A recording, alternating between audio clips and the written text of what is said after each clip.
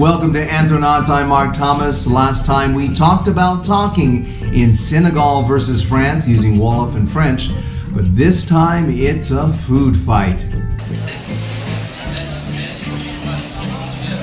You are a hungry anthronaut and you need to eat. So, where's the food at? When traveling to Senegal or France, you may be tempted to eat only the familiar, such as burgers or tacos or some chicken, but you can get that back home.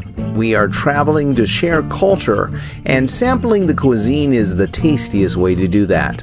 Senegal has many foods to choose from, including their national meal to be dished over later. French cuisine is of course world famous, so I'll try to keep our conversation focused. Remember, this is a competition, so choose your favorite cultural tidbit featured in this episode and mention that by scrolling down to the comment section below. So, we made it to our hotel here in Senegal and saying nagadef to our host, now let's eat. Peanuts or groundnuts, as locals call them, are the top crop here, but we'll try to add to our menu. In the capital Dakar, you can find a local grocer known as a supermarché for your long-term dietary needs. It gets hot here, and like in most places in the world, you'll want to drink plenty of fresh water. There are also local markets to pick up fresh fruits, vegetables, and meat. My favorite experience is eating the national Senegalese dish called tieboudien, which means the rice of fish.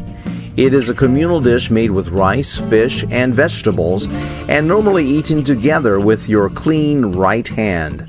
My friends here prepared it for me, and it is delicious. I'll leave the recipe for you at the end of this video. Now, as we discussed earlier, French culture is mixed with Senegal's identity, and I recently ate some samples in Paris. For France, we typically think of baguettes, crepes, and cheeses known as les fromages. The national dish here is a 16th century stewed beef meal known as pot-au-feu or pot on fire. However, there is a multitude of foods to choose from here. I stayed at the Muslim area known as Patin, and I enjoyed the local selection in this neighborhood, including grilled meat sandwiches with a side of fries plus a soft drink. And yes, I did try a fish sandwich at the local fast food restaurant known as Le Quick off the Champs-Élysées. On this trip, I was in search of something sweeter called the French macaron. Historically, it was made by the Italian monks around the 8th century and eventually shared with French Queen Catherine de' Medici and King Henry II in 1533.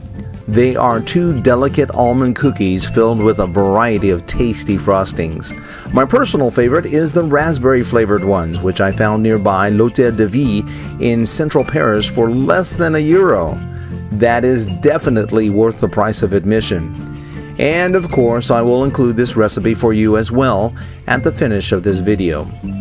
In France and in Senegal, exploring local foods is one of the most satisfying cultural activities for you to experience on your adventures, whether in the restaurants, grocery stores, or markets. And the best part is that you can stay connected by cooking these dishes after you travel back home.